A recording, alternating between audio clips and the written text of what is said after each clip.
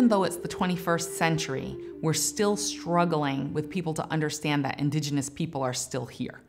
And that when we're wearing contemporary clothes of the 21st century, that doesn't take away our indigeneity.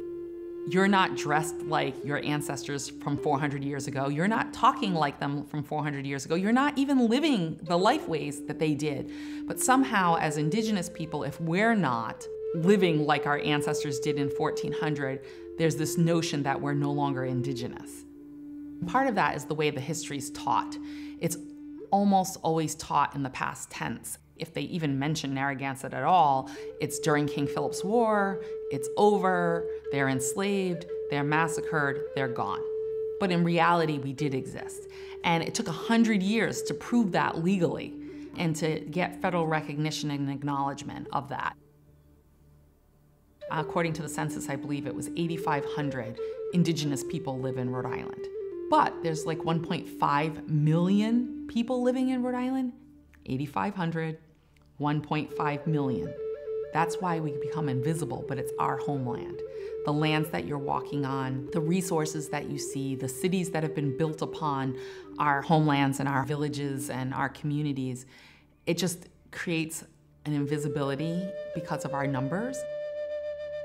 You can go travel all across the United States and you will see casinos in various tribes, and the Narragansett have been denied this. This is certainly a denial of our pursuit of economic happiness for our people.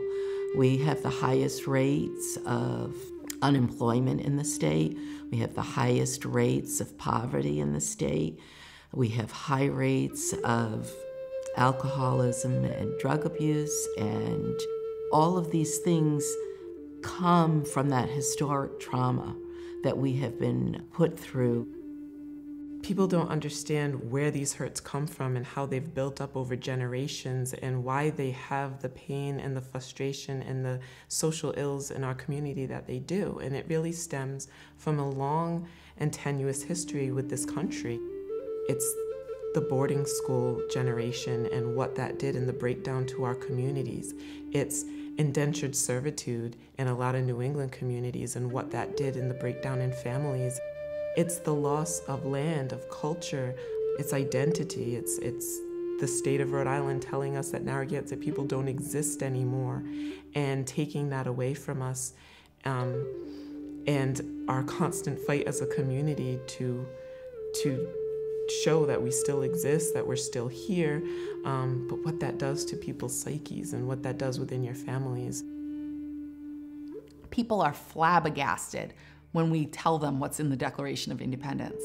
When they find out that one of the major goals was new appropriations of land, that they weren't just happy with 13 colonies they just created a country out of. Now they were already trying to go westward. And in order to do that, they had to create propaganda. They called us merciless Indian savages whose known rules of warfare is an undistinguished destruction of all ages, sexes, and conditions.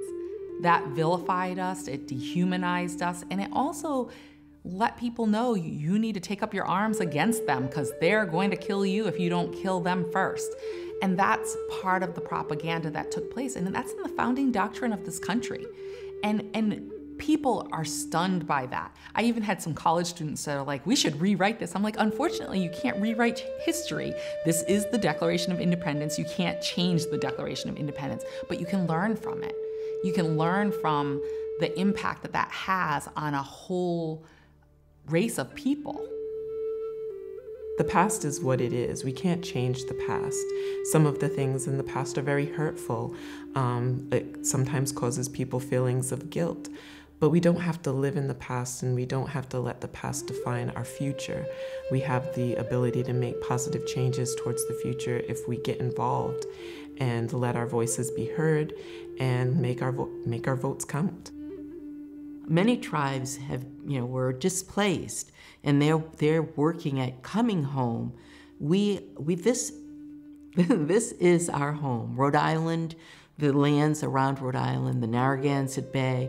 This is where we come from, and we want everyone to know we're not going anywhere.